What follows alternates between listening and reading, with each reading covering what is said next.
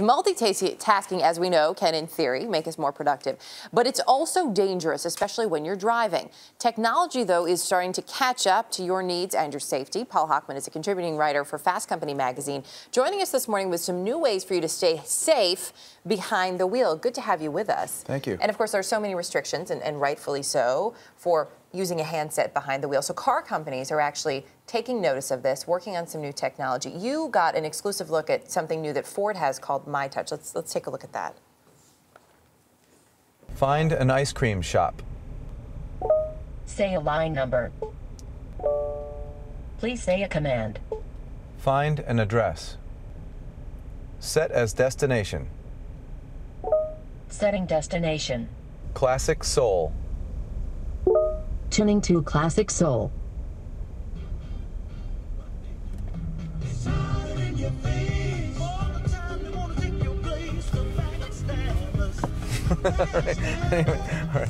So there you go. So you went out, you did the demo. What do you think of this? It's actually miraculous. I think anybody who's, let's put it this way, voice is what I would call is the new touch. Okay. Everybody got excited about touch screens because it was a more natural way to interact with technology. You just literally reached out and touched.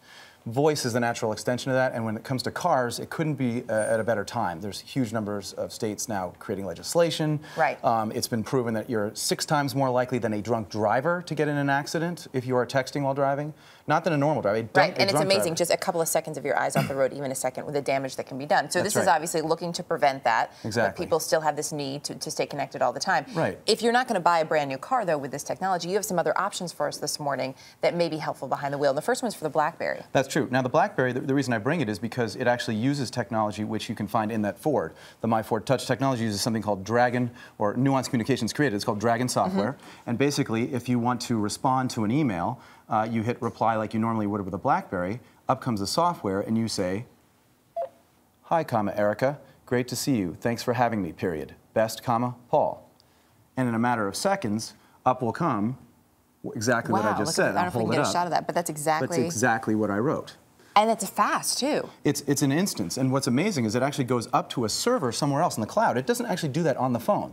The Dragon software does that off the phone. And so that's an application you can download for your Blackberry. For a lot of people, the apps are all about the iPhone. That's right. And the iPhone 4 actually has something that comes standard on it. You get it with the new operating system if you download that for an older version. It's called voice control. It's actually very exciting for those people who are interested in their music when they're on the go. In this case, in a bike, for example, you can actually control the iPhone using your voice.